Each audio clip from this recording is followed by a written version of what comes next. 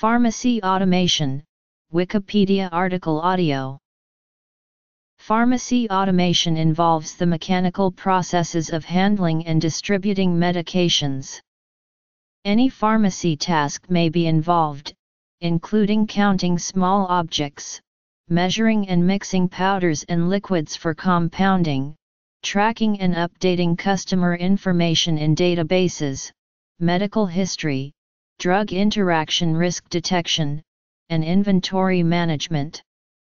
This article focuses on the changes that have taken place in the local, or community pharmacy since the 1960s. History. Dispensing medications in a community pharmacy before the 1970s was a time-consuming operation. The pharmacist dispensed prescriptions in tablet or capsule form with a simple tray and spatula. Many new medications were developed by pharmaceutical manufacturers at an ever-increasing pace, and medications' prices were rising steeply. A typical community pharmacist was working longer hours and often forced to hire staff to handle increased workloads, which resulted in less time to focus on safety issues. These additional factors led to use of a machine to count medications. The original electronic portable digital tablet counting technology was invented in Manchester, England between 1967 and 1970 by the brothers John and Frank Kirby. Chronology. I had the original idea of how the machine would work and it was my patent, but it was a joint effort getting it to work in a saleable form. It was 3 years of very hard work. I had originally studied heavy electrical engineering before changing over to medical school and qualifying as a medical doctor in 1968. In fact, I was senior house officer in 1970 at North Manchester General Hospital when I filed the patent. I must have been the only hospital doctor in Britain with an oscilloscope, a soldering iron and a drawing board in his room in the doctor's residence. The housekeepers were bemused by all the wires. Frank originally trained as a banker but quit to take a job with a local electronics firm during the development. He died in 1987, a terrible loss. Global variations. Frank and John Kirby and their associate Rodney Lester were pioneers in pharmacy automation and small object counting technology. In 1967, the Kirbys invented a portable digital tablet counter to count tablets and capsules. With Lester they formed a limited company. In 1970, their invention was patented and put into production in Oldham, England. The tablet counter aided the pharmacy industry with time-consuming manual counting of drug prescriptions. Current state of the industry. A counting machine consistently counted medications accurately and quickly. This aspect of pharmacy automation was quickly adopted, and innovations emerged every decade to aid the pharmacy industry to deliver medications quickly, safely, and economically. Modern pharmacies have many new options to improve their workflow by using the new technology, and can choose intelligently from the many options available. Technological changes and design improvements. On January 1, 1971, commercial production of the first portable digital tablet counters in the world began. John Kirby had filed UK patent number GB1358378 on September 8, 1970 and U.S. patent number 3789194 on August 9, 1971.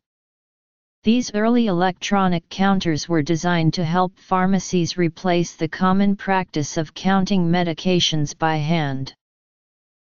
Other pharmacy dispensing concerns besides counting.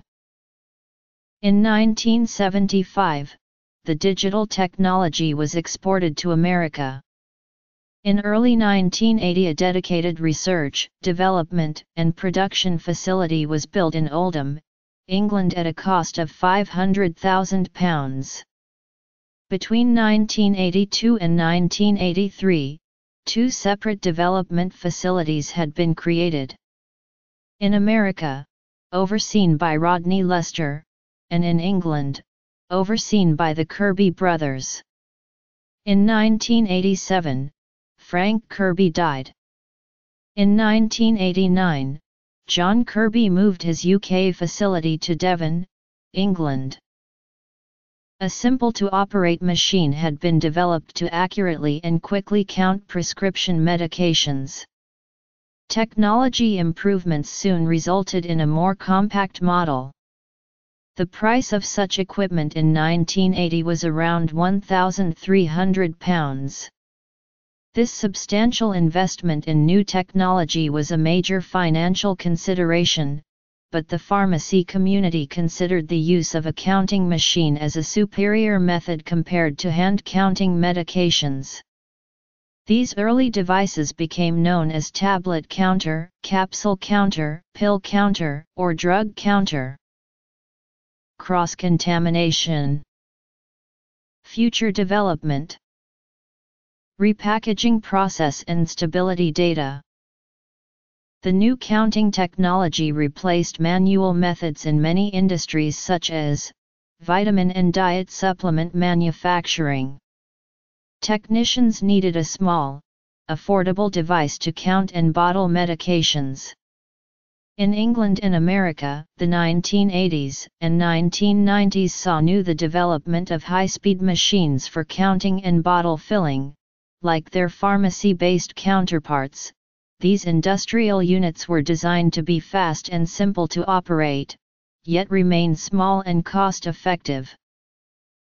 In America, in the late 1990s/early 2000s, a new type of tablet counter appeared.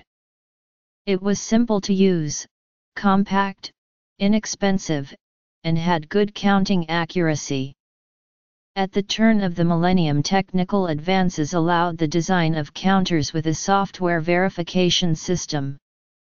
With an onboard computer, displaying photo images of medications to assist the pharmacist or pharmacy technician to verify that the correct medication was being dispensed.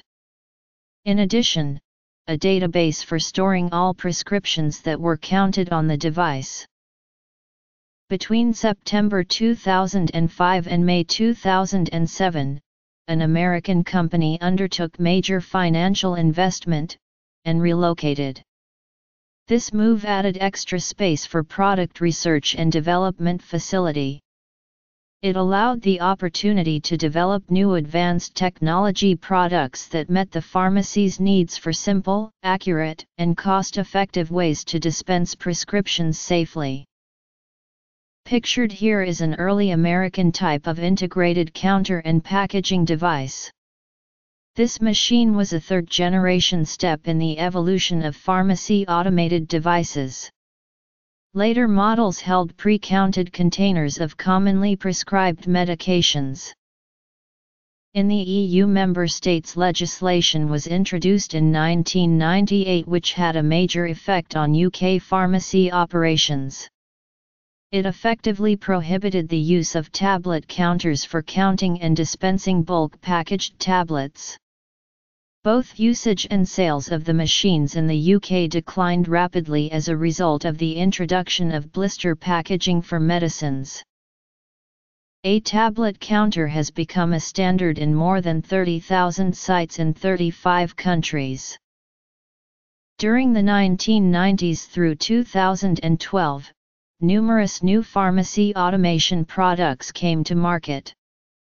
During this time frame, counting technologies, robotics, workflow management software, and interactive voice recognition systems for retail, outpatient, government, and closed-door pharmacies were all introduced. Additionally, the concept of scalability, of migrating from an entry-level product to the next level of automation, was introduced and subsequently launched a new product line in 1997. Constant developments in technology make the dispensing of prescription medications safer, more accurate, and more efficient. In America, in 2008, next-generation counting and verification systems were introduced. Based on the counting technology employed in preceding models, later machines included the ability to help the pharmacy operate more effectively. Equipped with a new computer interface to a pharmacy management system, with workflow and inventory software. It also included checks and balances to ensure the technician and pharmacist were dispensing the correct medication for each patient. This was a step forward to verify all 100% of prescriptions that were dispensed by pharmacy staff. In America, in 2009, further advanced counters were designed that included the ability to dispense hands-free, a feature that many operators had desired. This allowed pharmacies to automate their most commonly dispensed medications via calibrated cassettes. 30 of a pharmacy's common medications would now be dispensed automatically. Another new model doubled that throughput via an enclosed robotic mechanism. Robotics had been employed in pharmacies since the mid-1990s, but later machines dispense and label filled patient vials in a comparatively tiny space. These newer technologies allowed pharmacy staff to confidently dispense hundreds of prescriptions per day and still be able to manage the many functions of a busy community pharmacy. The primary purpose of a tablet counter is to accurately count prescription medications in tablet or capsule form to aid the requirement for patient medication safety, to increase efficiency and reduce costs for the typical pharmacy.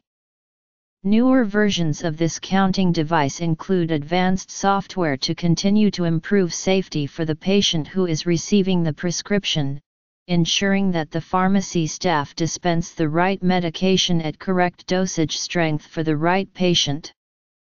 Today's pharmacy industry recognizes the need for heightened vigilance against medication errors across the entire spectrum. A wealth of research has been conducted regarding the prevalence of medication errors and the ability of technology to decrease or eliminate such errors. Prescription dispensing safety and accuracy in the pharmacy are an essential part of ensuring the right patient gets the right medication at the right dosage. A trend in pharmacy is to place a greater reliance on technology and pharmacy automation to minimize the chance of human error and speed up the process of dispensing. Pharmacy management generally sees technology as a solution to industry challenges like staffing shortages, prescription volume increases, long and hectic work hours, and complicated insurance reimbursement procedures. Instead of adding more staff, pharmacies employ advanced technologies that help to handle an ever-escalating number of prescriptions, while making dispensing safer and more precise. Perhaps the most controversial debate surrounding the use of pharmacy automated tablet counters is the impact of cross-contamination. Automated tablet counting machines are designed to sort, count, and dispense drugs at high speeds for quick counting transactions. When more than one drug is exposed to the same surface, leaving seemingly unnoticeable traces of residues, the issue of cross-contamination arises. While one tablet is unlikely to leave enough residues to cause harm to a future patient, the risk of contamination increases sevenfold as the machine processes thousands of varying pills throughout the course of a day. A typical pharmacy may on average process under 100 scripts per day, while other larger dispensaries can accommodate a few hundred scripts in that amount of time. Thoroughly cleaning pharmacy automated tablet counters is recommended to prevent the chance of cross-contamination. This method is widely preached by manufacturers of these machines, but is not always easily followed. Performing an efficient cleaning of an automated tablet counter significantly increases the amount of time spent on counts by users. Many critics argue that these problems can easily be prevented by taking the proper precautions and following all cleaning procedures, but the increase in time spent makes it hard to justify such an investment. Various companies are currently developing a range of remote tablet counters, verification systems and pharmacy automation components to improve the accuracy, safety, speed, and efficiency of medication dispensing. Products that are used in retail, mail order, hospital outpatient and specialty pharmacies as well as industrial settings such as manufacturing and component factories. These advanced systems will continue to provide accurate counting without the need for adjustment or calibration when counting in different production environments. Pictured here is a modern remote-controlled tablet hopper mechanism for use with bulk-packaged individual tablets or capsules. In the UK, these items are more suited to hospital pharmacies, where the issue of EU blister packaging regulations relating to medicine packaging does not apply. Also pictured is another version of an automated machine that does not allow unauthorized interference to the internal store of drugs. The transient or definitive displacement of the solid oral form from the original atmosphere to enter a repackaging process, sometimes automated, is likely to play a primary role in the pharmaceutical controversy in some countries. However, the solid oral dose is to be repackaged in materials with defined quality. Considering these data, a review of the literature for determination of conditions for repackaged drug stability according to different international guidelines is presented by F. Lagrange.